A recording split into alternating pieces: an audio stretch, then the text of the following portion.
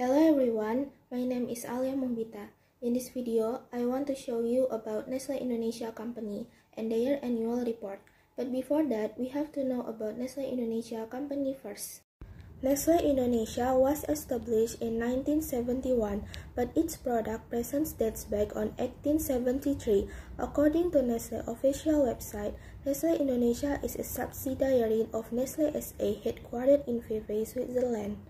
Nestlé SA was founded over 150 years old by a German pharmacist named Henry Nestlé, a pharmacist who successfully created baby food to help a mother to save her severely ill child who couldn't tolerate breast milk. Currently, Nestlé Indonesia operates 4 distribution centers and collaborates with hundreds of distributors in every province of Indonesia. Nestlé Indonesia employs a total of 3,200 people. Nestlé is the world's largest food production company, including Nestlé Indonesia, which is also one of the companies known for producing high-quality food products. Nestlé Indonesia continually strives to build brands that meet consumer needs. Nestlé diversification product. Nestlé Indonesia is the one of the global companies whose popularity in Indonesia is nearly perfect. Nestlé Indonesia, also known as Nestlé, is recognized as a leading company in the fields of nutrition, health, and wellness. Nestlé Indonesia produces a wide range of products, including sugar confectionery, chocolate and snacks, coffee, beverage, child and family nutrition, infant complementary foods, breakfast cereals, culinary products, ready-to-drink beverage, and health nutrition. Nestlé is known for a wide range of popular products. Here are some of their popular products. Denkow is a well-known brand of powdered milk. Bear Brand is recognized for its sterilized milk products. Nescafe is famous for its instant coffee products. Coco Crunch is a popular chocolate cereal. Nestlé competitors. There are many competitors of Nestlé, but here are some of Nestlé competitors.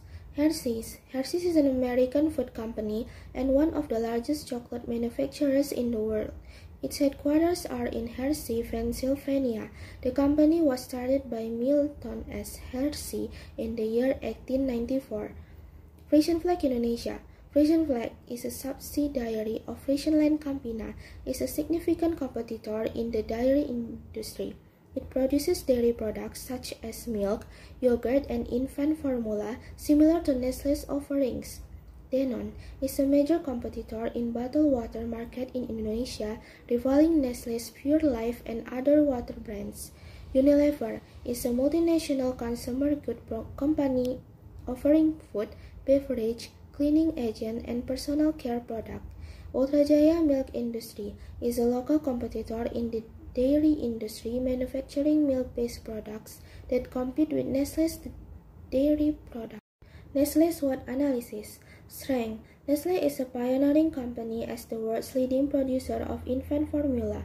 Nestlé is a company that continually seeks self-improvement, and one of its efforts is through marketing strategies involving large-scale promotional campaigns. A marketing team ensures product quality, decentralized management control, and a good company reputation, and many of its products are globally owned. Next is weakness. First, market saturation is a significant blow to infant formula manufacturers, including Nestlé. Second, Nestlé's promotional strategies often overlook promotional ethics, conflicting with health research on the superiority of breastfeeding over formula. And the last one is high production costs. Next is opportunities. Nestlé can leverage its strong reputation as a pioneer in infant formula manufacturing and the world's largest company. Second, maintaining public trust in excellence and quality of its products is crucial. Third, the popularity of health-based products presents an opportunity for Nestlé to develop and market such products. Next, providing allergen-free foods such as gluten-free and nut-free option can be a strategy to cater to specific dietary needs and preferences. Next, opening Nestlé cafe outlets in major cities to make Nestlé products more accessible to a broader market. Last one is exploring promotional alliance or price collaboration with other companies can help increase Nestlé's competitiveness and market presence. Threats. First, in February 2007, there was significant public outcry and calls for a boycott of Nestlé due to the estimated 1.5 million deaths of children in developing countries each year attributed to insufficient breastfeeding. Nestlé was alleged to have violated the marketing requirements issued by the World Health Assembly concerning the marketing of infant formula.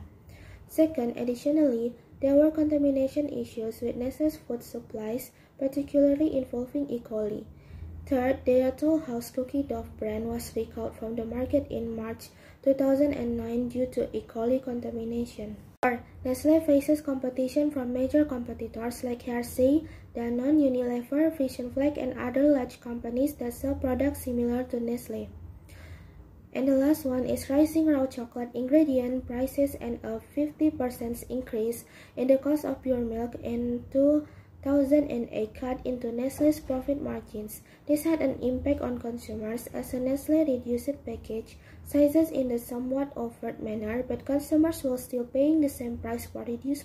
After the explanation about the introduction of Nestlé Indonesia, types of products, and SWOT analysis, let's take a look at Nestlé's annual financial report. This time, I am retrieving Nestlé's financial report for the year 2022.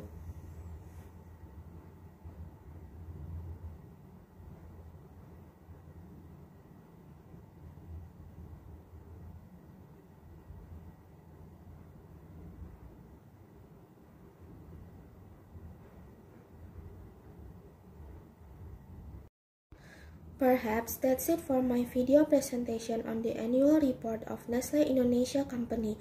From this video, we've been able to learn about Nestlé as a company, analyze it with a SWOT analysis, and review its annual financial reports. From here, we can conclude that Nestlé is a major company in the food and beverage industry. Thank you for watching this video and see you next time.